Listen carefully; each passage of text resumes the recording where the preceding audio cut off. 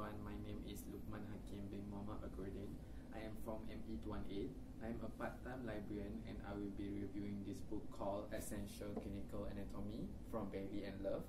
So this book tells us about the knowledge of anatomy that analyze clinical examination, radiological or medical imaging, and extensive illustration includes surface anatomy, colored label diagram, dissection, a full range of radiological, laparoscopic, endoscopic images, and lastly clinical pictures of common disease.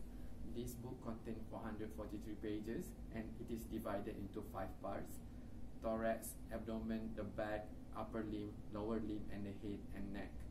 What I like about this book is that it highlighted the important points that you need to focus on. For example, these pages, you can see the one that highlighted in purple, and there will be question provided at the end of the chapter like AMQ and MCQ. There will be answers and explanation can be found beside the question. For example, these pages, you can see there.